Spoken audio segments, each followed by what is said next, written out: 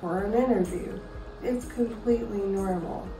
It's important to show off your strengths and make a good first impression. In this video, you will see an example of how a person with good communication skills goes about their interview process. Hello and welcome. I have about 10 questions I'm going to ask you today, so please make yourself feel comfortable. Thank you. Of course. So can you tell me why you've applied for this job? I've applied for this job because I have great communication skills. I also love to help others, and I like to be around people. That's awesome. And what makes you the ideal candidate for this position? I'd be an ideal candidate because I'm very good at all forms of communication, good at using technology, and I'm a really kind and compassionate person.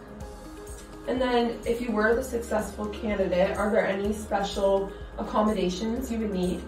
I need a chair with arms.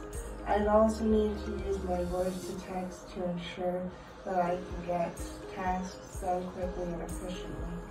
Okay, thank you. Thank you for your time. No problem. When you're nervous, it's perfectly normal to speak fast, forget what we're going to say, or speak quietly.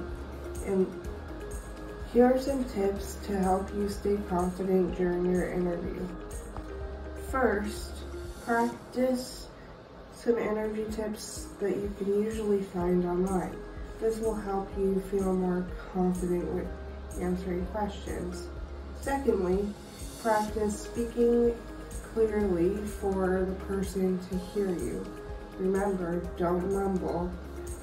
And lastly, practice what you're going to say to an unclear question. Thank you so much for watching our videos. We really appreciate it. It helps spread awareness. Please like, share, comment, and subscribe. And we look forward to you watching the next one.